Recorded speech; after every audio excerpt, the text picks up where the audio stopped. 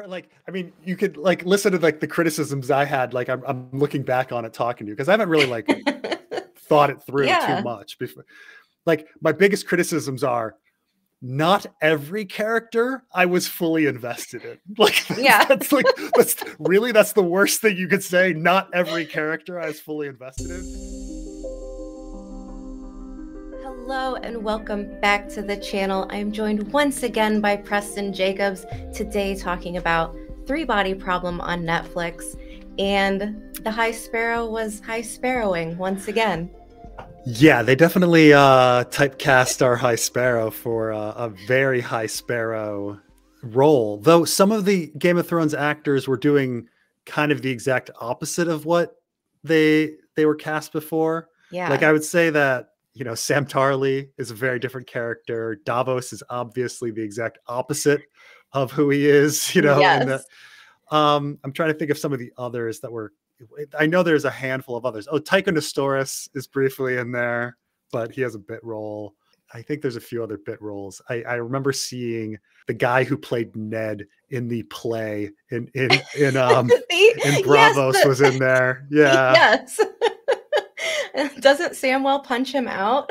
Yes, that guy who actually appears twice in Game of Thrones because he's also a guard on the beach, and everyone's like, but the thing is, he has such a recognizable face that everyone's like, why is the actor who played Ned now on the beaches of King's Landing? But yeah, it was just that the High Sparrow was back, but I could forgive all that. He has a relatively small role, and he did his job, and he did. So yeah, so overall, what's your opinion? You've watched all 8 episodes. I've watched all 8 episodes. Yeah, for me personally, I think it was pretty good. I think the struggle for me as a book reader is that the first half of everything felt really fast.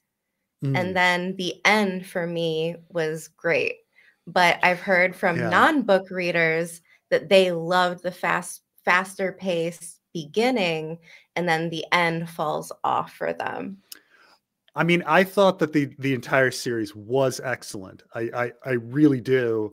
I do agree that the first half has a buzzing, I need to see the next episode pace. Yeah. And it does slow a little bit by the second half. But it may be that you're just very attached to like Samwell, and I'm not even going to call him Jack. Yeah. You know, you get very attached to characters like Jack. And then once he's gone, you're like, oh, he was one of the most interesting characters. And, you know, it's sad that he's gone, but yeah, you know, it's and powerful that he's gone, but, you know, the characters and also it gets more powerful and sad as it goes.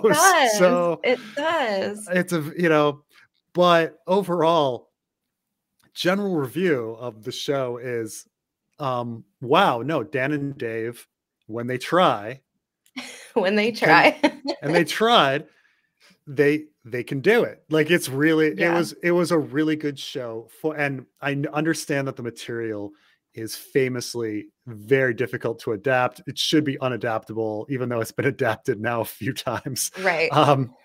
It's a very abstract story. For what people have also said is not a great translation. That the translation that exists of Three Body Problem, I heard it's not even very good. Like the translation, really? And a lot is lost. Okay. Well, yeah. I mean, yeah. I know that there's a lot of like in the original language, there's a lot of play on words and stuff like that too, that has a lot of deeper meaning. So, I mean, some of that stuff I know about, but as far as like other things, I'm not too sure. So I have a moderate background in the Chinese language, and I really did some searching about the meanings of different things. And what I found is that, unfortunately, in order to really communicate everything, you have to have a very good background in Chinese literature. And the number of people that speak fluent English who would care to like tell people in English about all of like the background and meanings of things, and the allusions and the double, you know, the play on words and stuff like that. Like there's none. There's no one who's actually doing like the transfer over, which I suppose isn't that surprising. I mean, I think about something like Game of Thrones. I mean, a Song of Ice and Fire, and in English, how many people are really like sitting there and talking about like deeper themes and stuff like that, you know? So now we have three body problem in another language where the people that understand the references are in China. Right. Know? Right. And then the people that are going to have a background in literature might not be the people that have a background in science fiction. And so when you make a reference, are the science fiction fans even getting it? You know, I don't know. I can go as far as to say things like the name of the book is in Chinese is just Santi. Yeah. Which means in a very general sense, three bodies. Yeah. Okay. So like you can look at the title of the book and say, okay, well, this book is, yes, it's about the three body problem, but it's also about the alien race, the Santi. Because in the book, the Trisolarians are called the Santi. And in the show, they've kept that. But that double meaning is lost in the English translation. It's just called the three body problem. And the race is called the Trisolarians. So all like even in the translation of the title, we've lost that double meaning. And then you go a little further and you say in Chinese, the word for problem and the word for question is the same. Like you raise your hand in class, you say, oh, you know, wo Ye Wenjie. Okay. That's a problem, but it's also a question. I have a problem. I have a question. So when you're saying three body problem, you're not just saying the problem that needs a solution. You're also saying the question, like what's the three. So now we're talking about like multiple meanings, like, and then it even goes beyond this in that like they do a lot of puns in Chinese based on words that sound the same, because a lot of things sound the same in Chinese.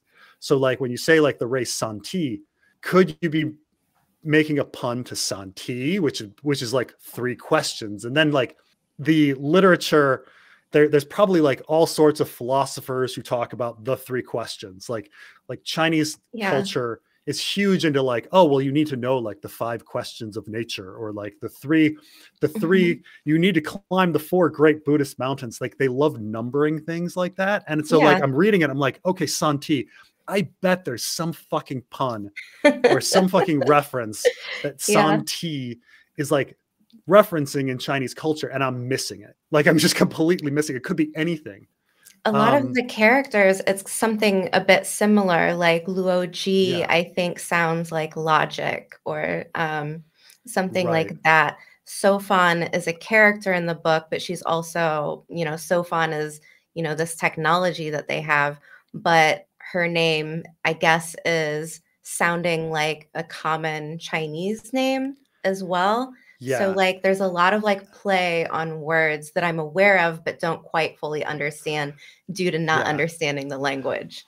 So like they're doing the same things, like what sounds like logic to them, what sounds like, because they might have a different Chinese word, but then they kind of know the English word, and then the pun in Chinese to what sounds like that to them. And so much is like, I'm just saying that so much is lost. Like, you know about what, like the wall facers. Yeah. To face a wall has a whole bunch of meanings in Chinese. So like if you're meditating, you would face a wall and be in a state of meditation, but you'd also like to face a wall is also at the same time to block out the rest of the world and not know what's going on. Yeah. And all of these things at once. Okay. Knowing that, does that make you curious about where the Wall Facer project is going or headed? Right. Well, absolutely. Like clearly he's making some sort of reference about like the wall facers. Like on the one hand, he's saying, oh, there's something like deep and mystical. But at the other end, you're saying, oh, but you don't really know what's going on at all. Knowing the story so far, the story is very anti-religion. Absolutely. So like to have reverence for Buddhism or mysticism, I would say he's probably throwing that out. Like he's given a name that is supposed to give reverence to religion,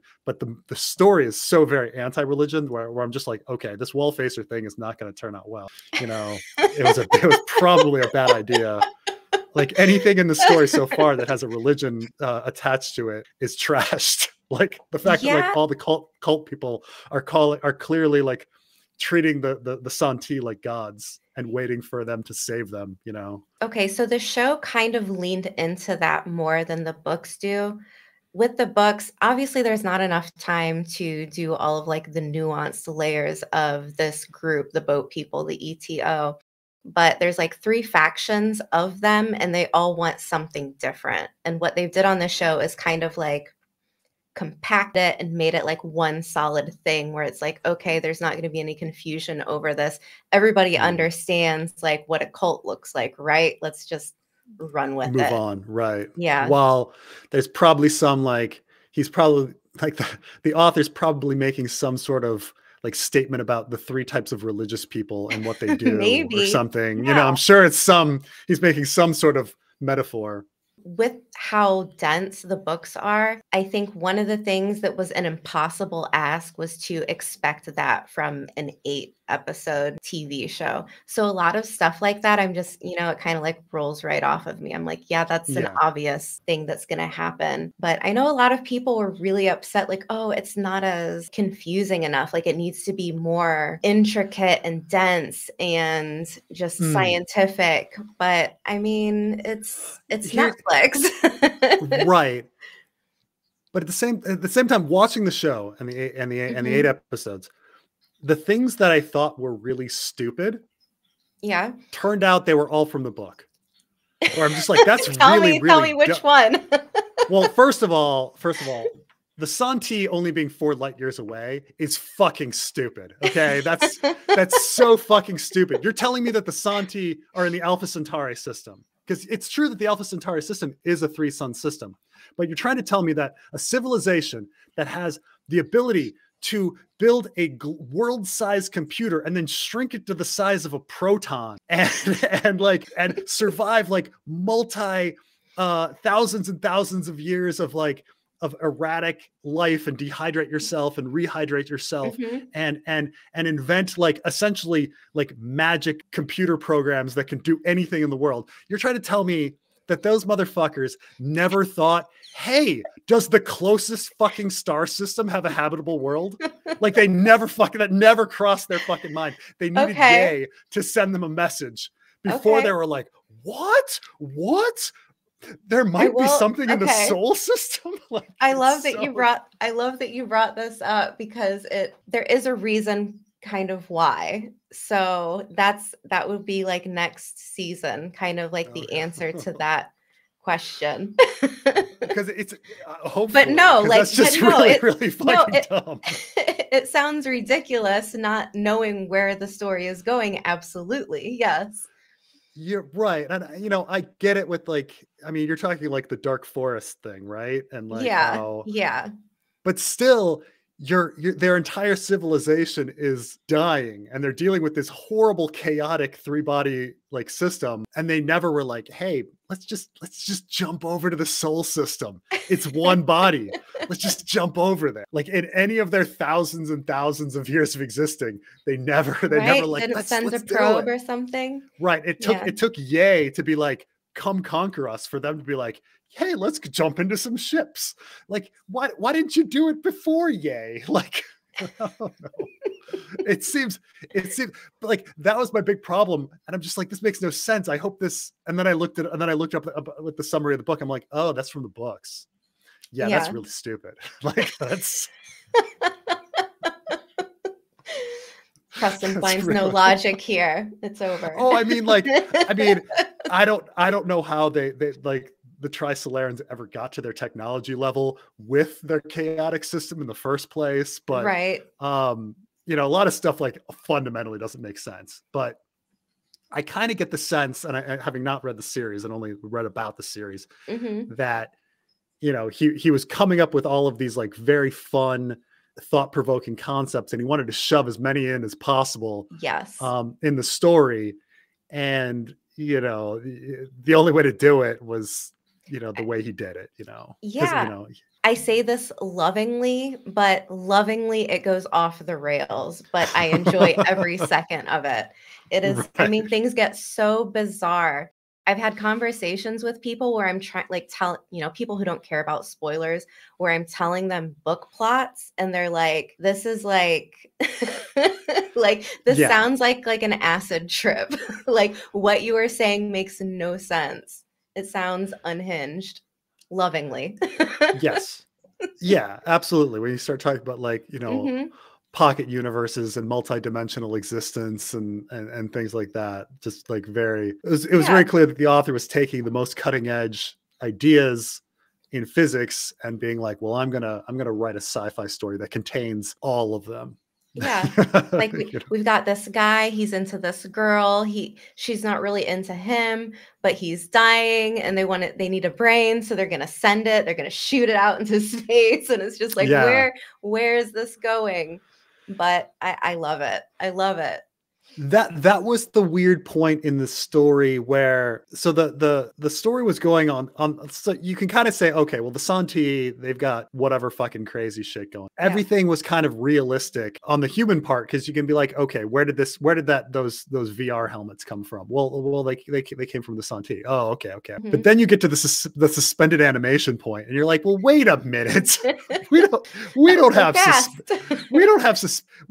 the ability to cut off somebody's head, keep it alive, and put it in suspended animation and shoot it into space and have it survive for 200 years. Shooting it into space with like nuclear blasts on the nanofiber sails. Like, we don't have that. We don't, but it's a very creative idea. I have to give him that. Yeah, of course. Now people talk about like the way they would do it would be, we would send like 1,000 microprobes, like shot with lasers, and then hope that like one microprobe out of the 1,000 makes it, because of space dust, right? Right. Something like that. Yeah, I mean, now we're talking about like real life. Like in real life, if you accelerated his frozen head up to 0.1% the speed of light, at some point on the way, he would hit a piece of space dust and just be annihilated.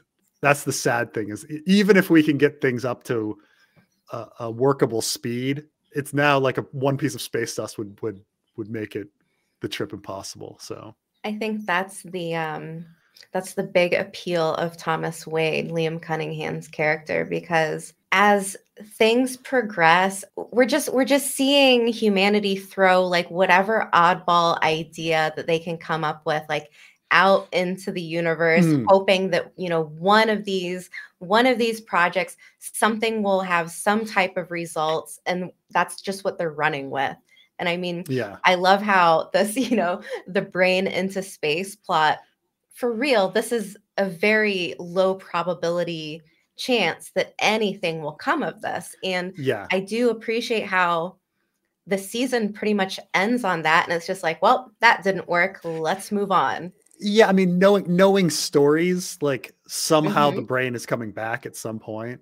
Like, I get it. Like, the Preston pattern recognition has kicked in. Right. You put in far too much. You put far too much time for that to go nowhere. Or just like the star in the sky, like Jack, like you've introduced a character, Jack, who has a whole bunch of money, then you killed him off and you gave all of his money to somebody who then bought a star, and you're like, okay, and the star is what, like 400 years away, 400 light years away. That. So like, I get that. Like, this probably has nothing, maybe this is probably like, that star system is probably going to come in, and it's like important that somebody is going to own that star system, whether it be a descendant or her in suspended animation or something. Like something's going to, clearly that star system's going to come back, and like the relevance of Jack existing and having that money in order to purchase that star system, like yeah.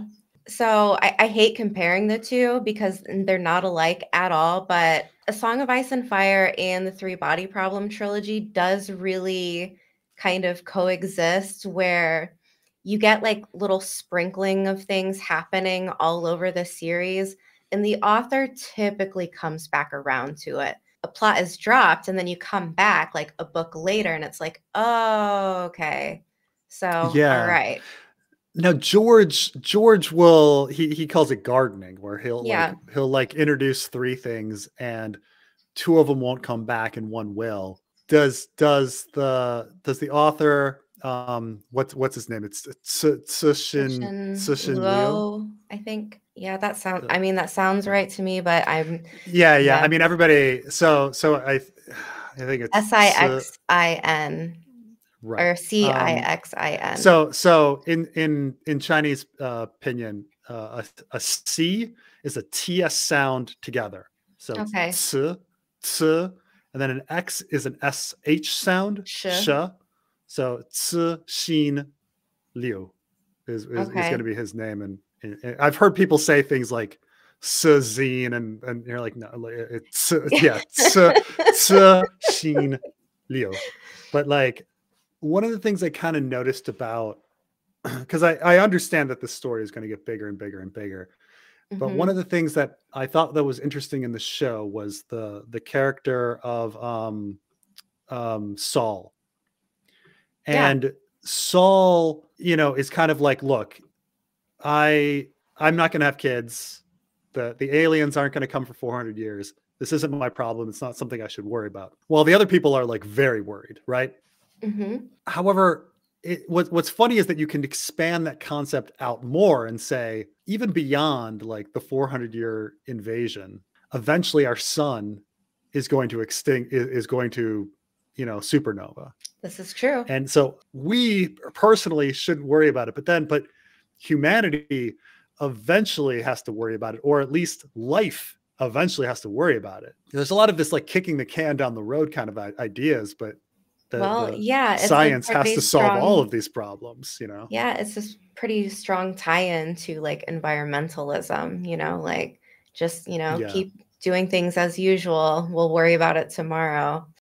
Also, probably not too unlike some of the like bigger metaphorical meanings that George might have been into. Yeah, I mean, it's interesting that the show ends very optimistically, because it's like, on the one hand, we do need to worry about environmentalism and things like that, or else we're gonna die. And whether it be like the environmental problems or the whatever, our sun supernovaing, or all the stars in the universe like going out. But then there's this hopeful message of like, do you see what happens to bugs? Like, they one of them figures out how to survive, and then the bugs are everywhere.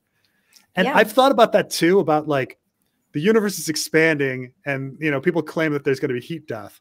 But I'm like, in all of the trillions of galaxies and all of the quadrillions of worlds, there's not going to be one civilization that figures out how to like overcome that and reverse it, or move beyond like the heat death of the universe. There's not going to be one civilization that figures it out. Maybe, so like maybe.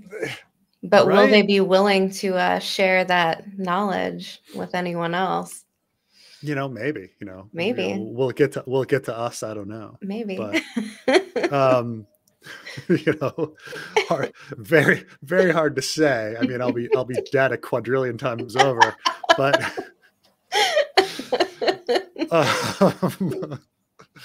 I do like the idea of like humans, like we're just bugs, that the Trisolarans are saying that we're just like bugs. And it's so true. I mean, have you ever like mowed the lawn and just like mowed over an anthill and been like, well, whoops. Right, but at the same time, those ants, they're better running, than us. They always come back. They always come back. They always come back. I mean, it was quite a compliment in the end that we're bugs. Yeah. Good that we're bugs. Make that the mascot. We'll figure it out. So I want to say that the show is very Game of Thrones.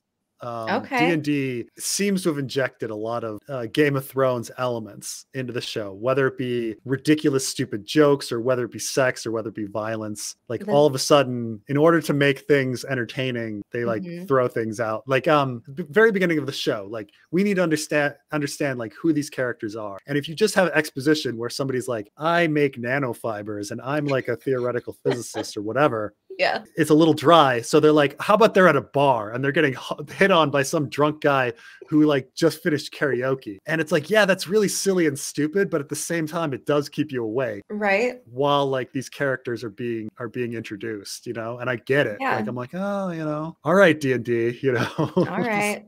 All right. Was there a certain plot or character that you liked more or less than the rest? I was very attached to and started feeling for the guy with cancer.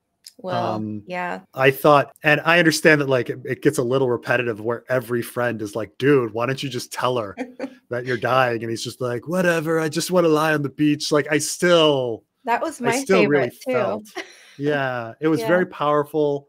There was definitely some moments where I got choked up and misty-eyed. D&D made me feel something, and it's like bravo to them. Where I didn't know where the character was going or what they were going to do with him. The show proved that it can be very cruel to the characters, and because these are largely invented characters, you don't know which ones are going to survive because you can't even be like, well, in the book, well.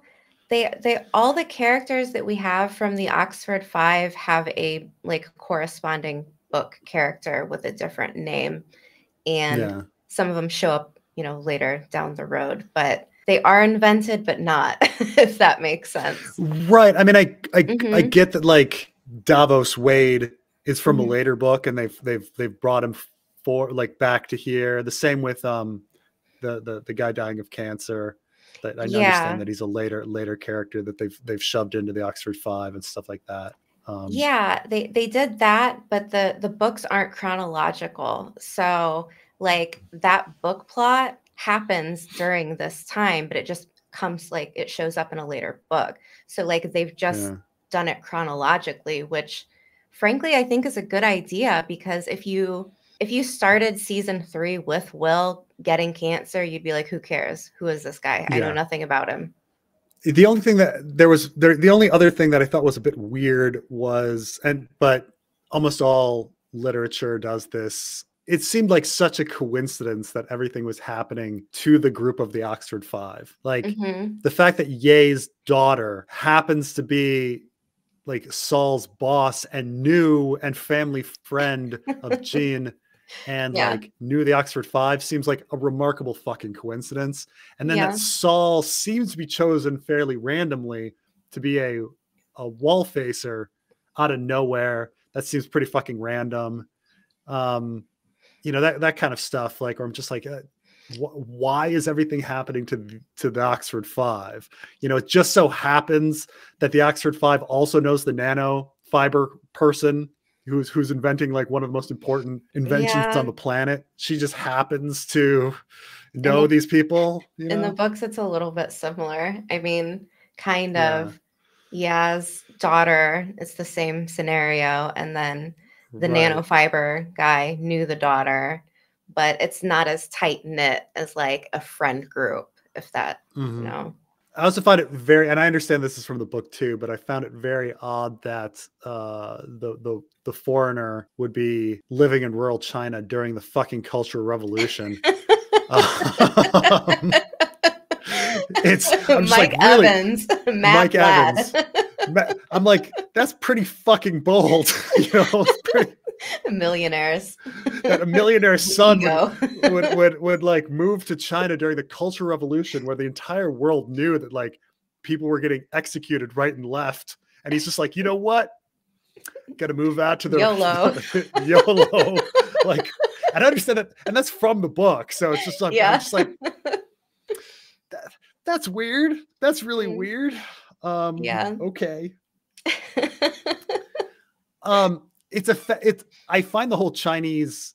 So in China, criticism of the government has to be done very carefully and very deliberately and in a very abstract way. It's not that it doesn't happen, but you can't be very direct about it. And so I'm actually surprised at Three Body Problem existing, because its criticisms of the government, I do see that they're measured and focused at a particular time period. And I'd be surprised if the book actually criticizes Mao as much as the show does. Like, it's one thing to like for instance, in China, you could be like, oh yes, the Cultural Revolution was a time of mistakes. You can say something like that, but you can't say like Mao was a motherfucker who did this and this and this and this. Like it's implicit. It's implicit when you say something like during the Cultural Revolution there were mistakes, but you're not being explicit, right? Right. And so, you know, I think that the existence of the book is very interesting because he's really walking the line on what's appropriate. Yeah. It is pretty interesting. I know with the Chinese adaptation, the live action one, a lot of little things got distilled due to, you know, taking bits away from Ye Wenjie's story.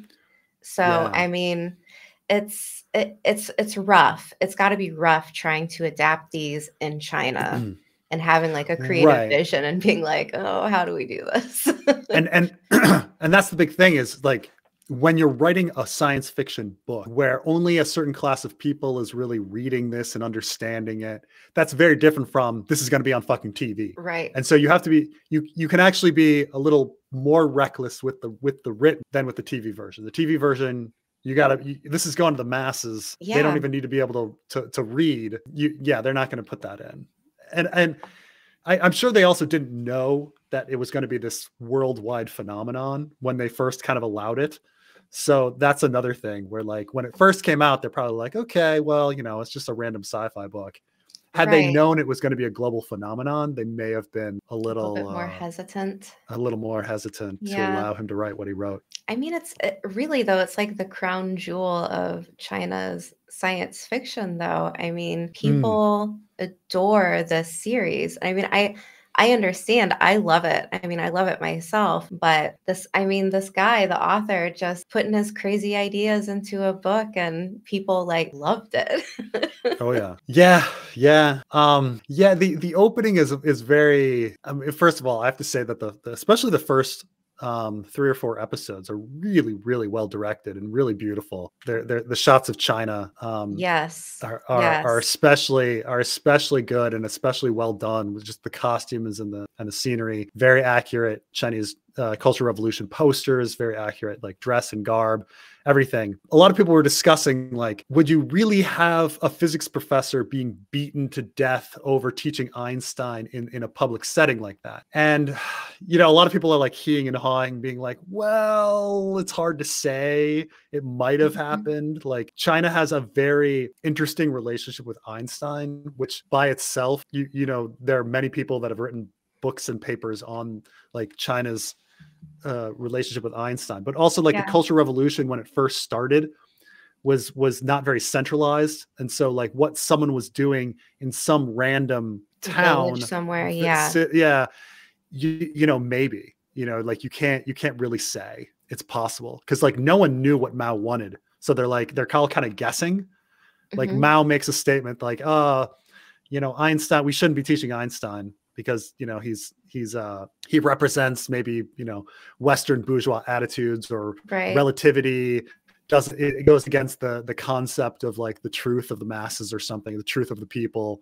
He just says something offhand like that. And then like every village is like, fuck, what do we do? I don't know. Kill the physics professor. You know, it's possible.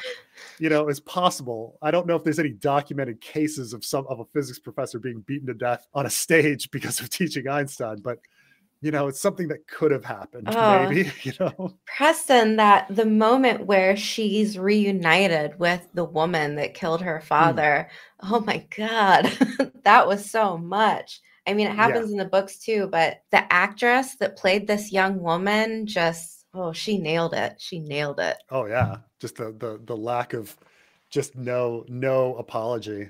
Like, nope. I'd do it again if he were here right now. Yep. She was a true believer. She was.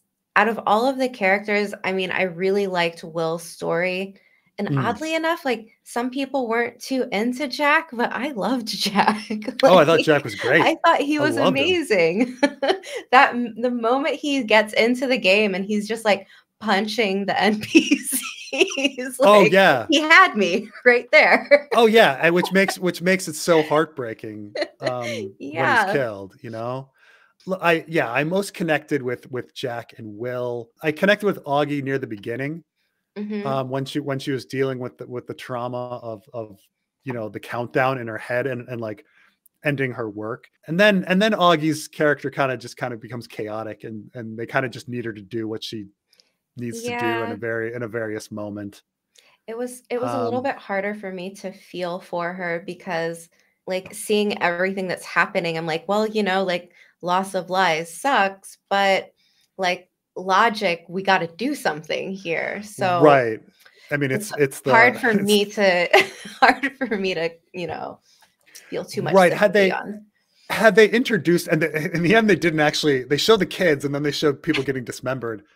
And the implication is obviously all the kids got dismembered, but they never showed a kid getting dismembered. Right. You saw like a foot. Yeah. I guess I needed something else. Like if Augie had like, if they just had a scene with like Augie hanging out with her like niece or something, Yeah, that would have been or something. good. Then I would have been like, oh, right. Like Augie understands Make her pregnant. Like there you children go. or something, something. I'm just saying it seemed odd that like of all the characters, why is Augie the one that is most upset about kids getting killed? Any character could care about kids getting killed. Why is it Augie? Yeah. What's making her sensitive to this? Like So, I can kind of understand like her thing in the beginning. We've established her as a no-nonsense businesswoman who now has to give up her dream, the things she's been working her entire life on, or else she's going to die. That's an intriguing story. And then we don't know what to do with her after that. She's kind of flirting with Saul, kind of upset that like Saul has one night stands. We get that statement like maybe somebody loves you right now. Like Jin says that to Saul, and I'm like, oh, are they talking about Augie? Because I don't know if they really have any sexual chemistry, but okay. That scene at the end where I don't know if she's using the nanofiber as like a water filtration or whatever. Yeah. I almost think they should have done that in the beginning, like showed her attachment to her work and it being something that she wants to present to humankind for like the betterment of humankind. So the opposite of a weapon. I think that would have been a good way to like really motivate her to be as upset as she is when it's bastardized and weaponized. You're absolutely right. Yeah. I mean, it kind of fits both ways, but I mean, I do think I prefer your way, but I guess it's like she saw the destruction. Now she's going to of her stuff being used as a weapon, and now she's going to use it for good. But they'd established in the beginning that her nanofiber could be used for good. So, in some random exposition kind of thing of like her partner. It's weird that they made her partner like be a semi-villain. Right. Like, we're going to sue you. Like, what? I think he's going to come back. I think that guy is also in cahoots with the Clarence's son, because his son was like, oh, I've got this business thing going on. I think that might have been the same guy that he was like, this is the guy who's funding it. Now, Jin, of the Oxford Five, like, I was most attached to Will and Jack. And I did like the first half of the Augie story. Jin she's the protagonist. So like, she kind of is the most bland. Which is kind of funny, she just kind of has to go through all of these scenes and be the person that's everywhere. And I guess I liked Saul. He mainly played Will's friend and Augie's friend for the entire season. And then at the end is like, you're the most important person in the world. Randomly.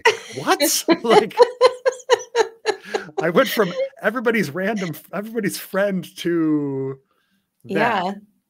Trisolaran, Santi, public enemy number one.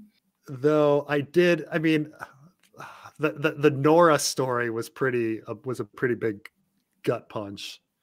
When his one night stand is killed. That like I knew it was coming, but still, oh my God. Yeah. That's pretty harsh. What did you think of what's the investigator's name? I want to call him Wong because Clarence. I want to call him Wong because he's Wong in Doctor Strange. Big She. He's my favorite character from the first book, like hands down, no contest. I like the actor, he's great, but he makes the character very likable. Yeah, he's great, but I would have liked to see a little bit more from him. I think like my favorite plot line of his in the books is the whole attack on Judgment Day, this ship, right? So we've got all of these like generals and political wonks and like all of these important people in a meeting room. And they're like, how do we do this? We got to get this data off of the ship. And everybody's throwing out ideas. And what I love about that scene is Clarence is like, he's like the everyman. He's not a scientist, he's not a general, and he's the one who puts this whole thing together. And I really love that part because he's not like super intelligent like a scientist, but he is very like quick on his feet in a different type of way. So like I love that moment showing like you don't have to be like a genius scientist to be very intelligent in your own way. And so little things like that were missing for me, but I still enjoyed it. You are right. In this story where everybody's a super genius, he's the only normal character. Yeah. Even though he works for a mysterious intel agency that they never give the name of, right? They never give a name. And he's the one that gives the lesson at the end, you know, he outsmarts all, or he's in a sense, he's, you know, in a way he's smarter than everybody, right? Right. I appreciate how grounded he is. I think he says a line in the books where everybody's, you know, questioning these big existential problems. And he's like, buddy, if I'm staring at the sky, like looking at the stars, the bad guy's going to get away. Like, come back down to earth with me. And I really enjoy that about his character. How did you feel about older Ye? The performance of Rosalind Chao is her name. I thought she was great. Keiko from Next Generation, or if you go way back, she's one of the 4 from the Joy Luck Club. This is I really liked her. I thought she was great. I thought she had a lot of character too. I saw people being like very upset that she was cussing, but I mean, okay. Who cares? I know, right? I'm surprised they let her go, like let her out of jail. That's something that I really enjoy from the books, because essentially like sending out the location of Earth to an alien isn't against the law, you know? So like they really have no grounds to hold her on anything. Like what do you imprison her for? Like you have to make something up first to like bring her back in. So yeah. Did you like her? Did you enjoy her character? I did. I was surprised. I was very surprised the interpretation that they gave her no soft side. With Jonathan Pryce, you know, the High Sparrow, you can tell like he's a likable guy. You know, he's got, you know, he's got a soft side. He gets enjoyment out of things. But with both young Wei and old Ye, nothing. They are the sourest characters. I was like, oh my gosh, like, except for like the 2 seconds where they share a kiss, like her and her boyfriend share a kiss, like nothing. Watching your dad get beaten to death on a stage, like changes you forever, I guess. I guess. I mean, she luckily she didn't end up like Arya, you know, making lists and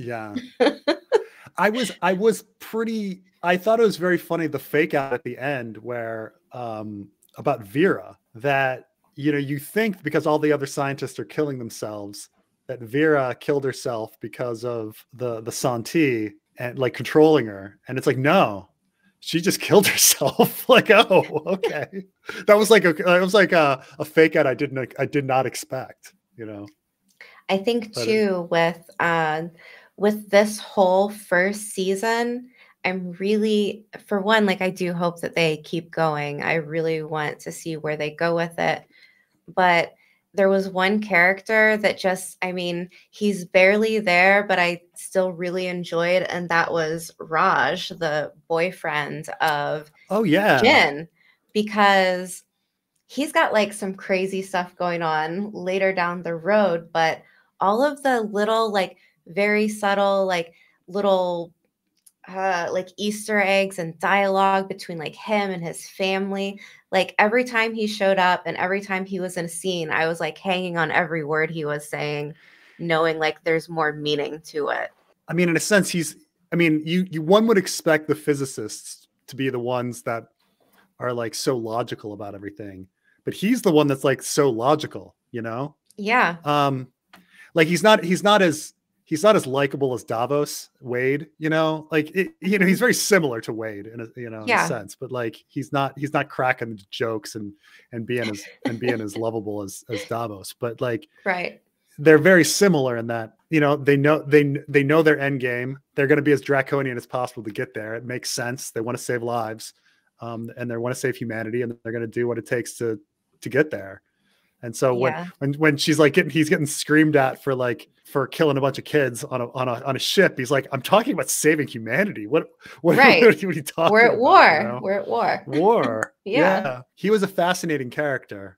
But obviously they needed the relationship between him and Jin to sour a little bit in order to make room for Will. Yeah, for whatever comes in her heart. Next. Yeah. In her heart. Yeah. Do you think you would ever read this series? I think I would. I think I'm interested.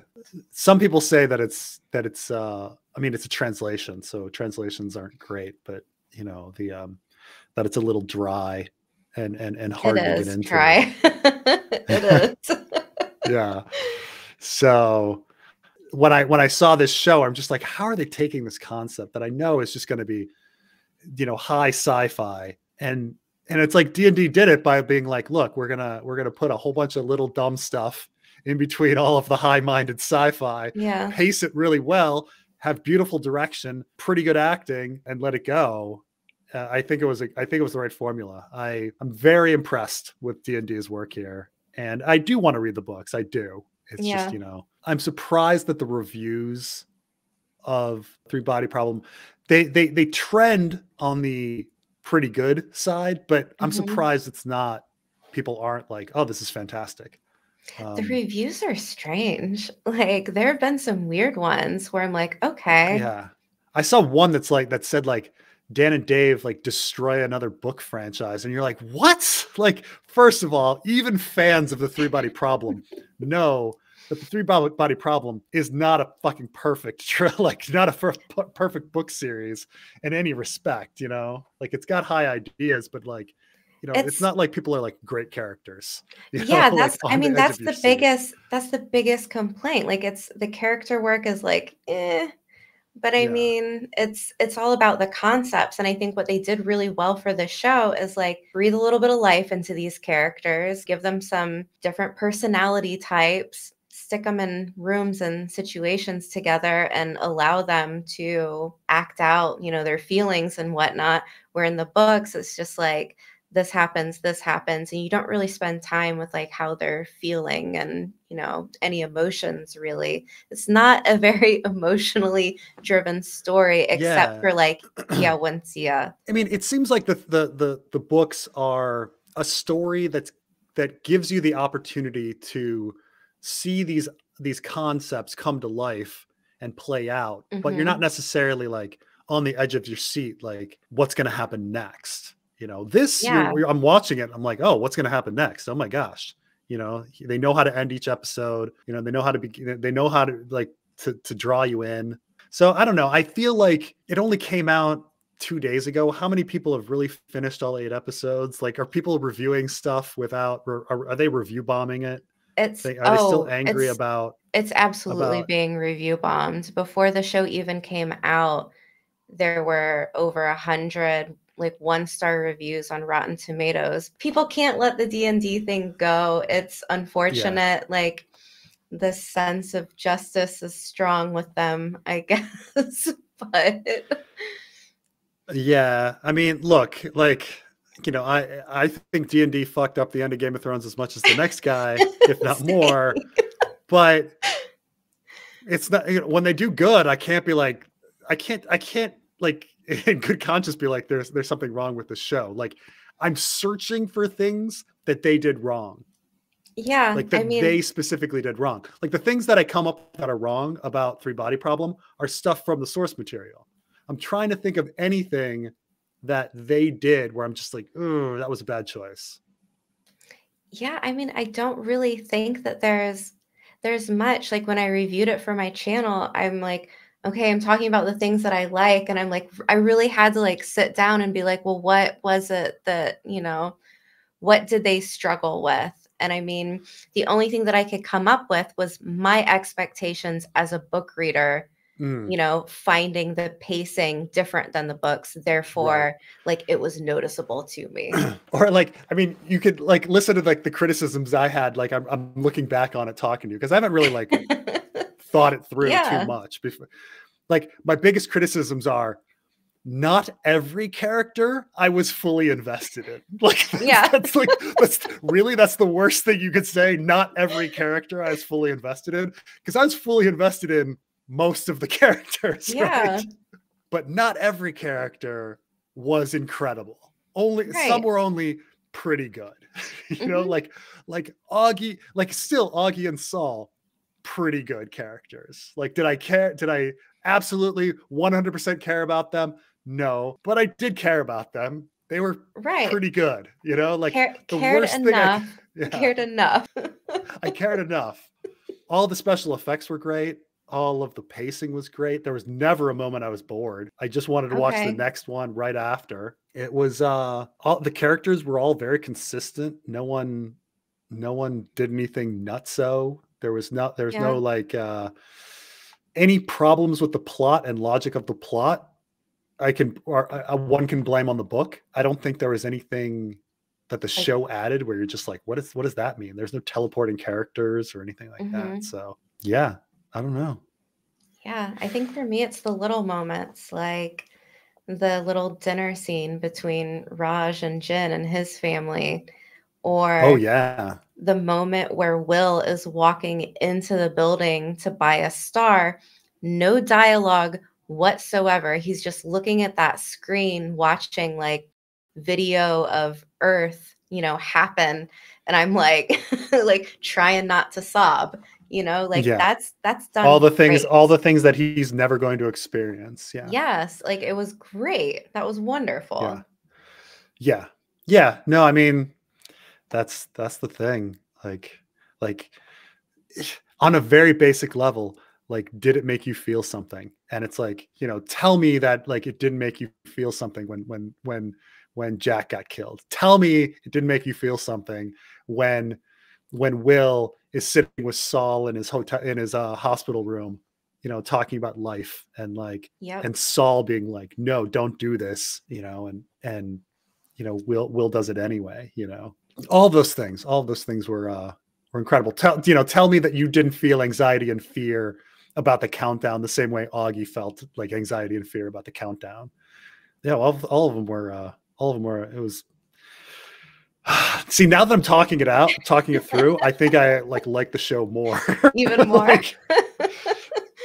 Right. I'm really searching for problems with it, and it's a solid fucking show. All right. So thanks for joining me once again. If you're watching out there on the YouTube, like and subscribe, and I will be back once again, and I will see you then.